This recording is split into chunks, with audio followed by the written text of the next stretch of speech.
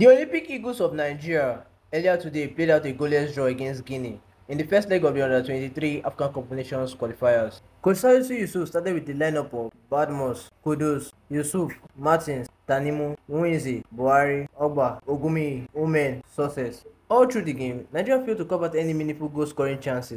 This led to Guinea coming out with an hard-fought away draw. Nigeria and Guinea will meet again on Saturday 25th of March 2023 in Morocco for the return leg to determine who will qualify for the Under-23 Afcon.